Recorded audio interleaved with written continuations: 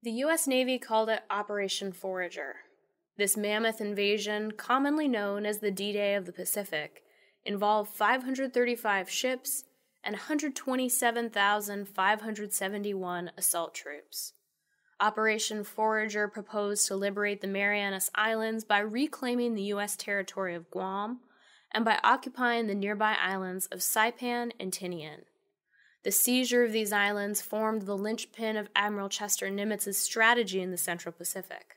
Once taken, these islands could serve as forward bases, giving the United States new options for the next stage of the Pacific War.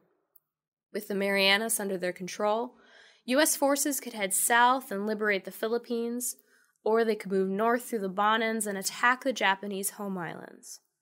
Even more importantly, U.S. Army Air Forces could establish airfields in the Marianas from which they could launch long-range bombing missions over Japan. A prolonged bombing campaign could, in theory, soften up the home islands for invasion, or perhaps it could even win the war entirely on its own. In any event, the Marianas needed to be taken. Operation Forager was the plan to do it.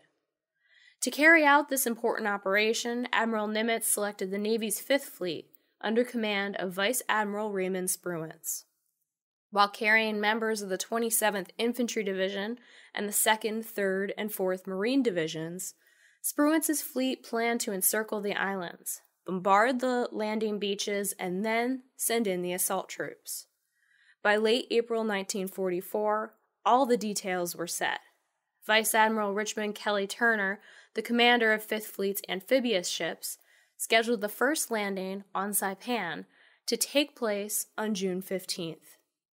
Departing from the Hawaiian Islands in early June 1944, Fifth Fleet sallied forth, and by the 12th, Spruance's carrier planes began their aerial bombardment of Japanese shore defenses.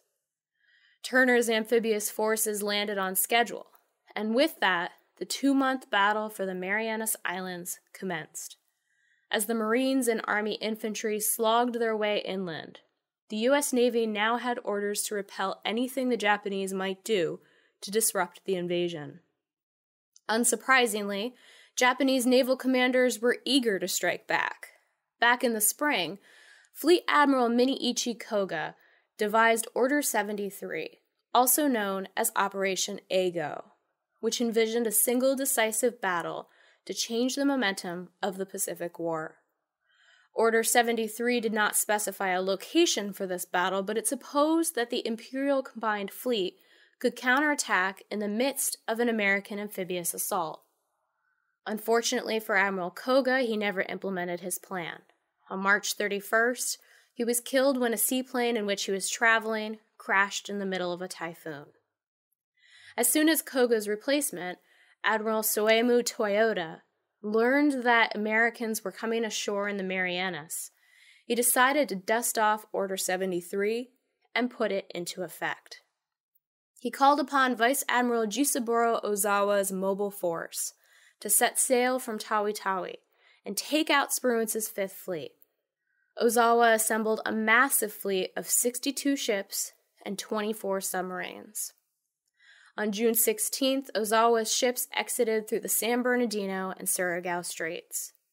Several U.S. submarines on patrol detected these convoys and radioed the news of the impending Japanese arrival to Spruance's flagship, USS Indianapolis. Additionally, direction-finding technology at Pearl Harbor pinpointed a possible location for the Japanese task force after Ozawa broke radio silence to make contact with his air bases on Guam. Although he possessed accurate sighting reports, Spruance refused to order an immediate counterattack.